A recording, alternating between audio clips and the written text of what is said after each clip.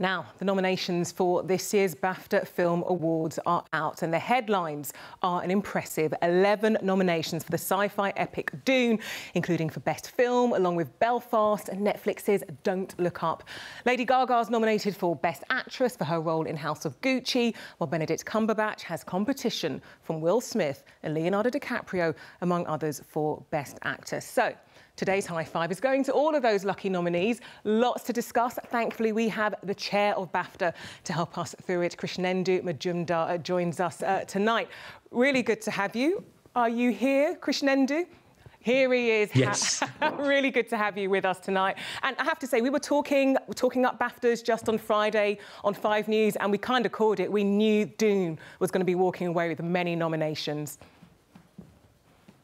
Yeah, I think it's a fantastic list of nominations this year. A sci-fi epic, Dune, is leading the way with 11 nominations.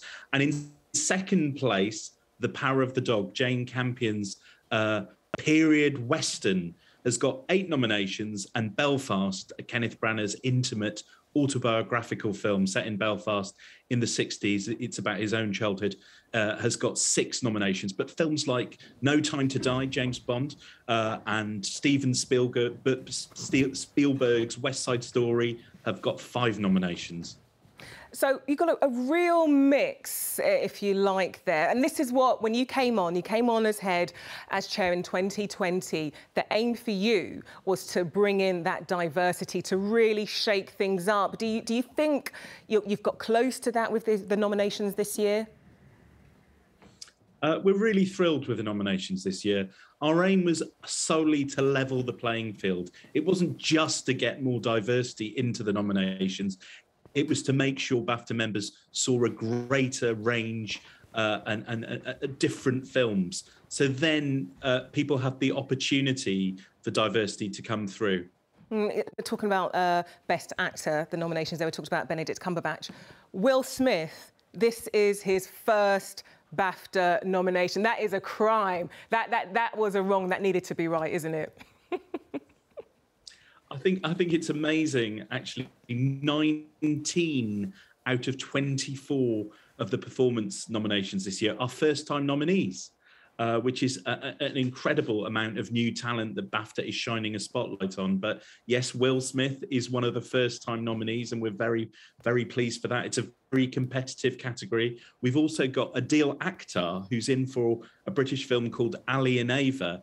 And Adil has won a BAFTA in the Television Awards, and now he's been nominated in the Film Awards. And obviously he's up against Benedict Cumberbatch, Leonardo DiCaprio, Will Smith, and Mahershala Ali from Swan Song as well. So it's an exceptionally tough category. So we'll be keeping an eye on that. And looking at other studios making it in, streaming sites, if you like, Netflix doing incredibly well. You mentioned Leonardo DiCaprio, that's obviously for Don't Look Up. Yes. This year, I think no one studio has dominated. Obviously, Netflix has a big number of awards, but the other film studios as well. We've really shared out the nominations this year. It just shows how healthy the film industry is at the moment, and it's great that cinema seems to be back in business and people going to the cinema again.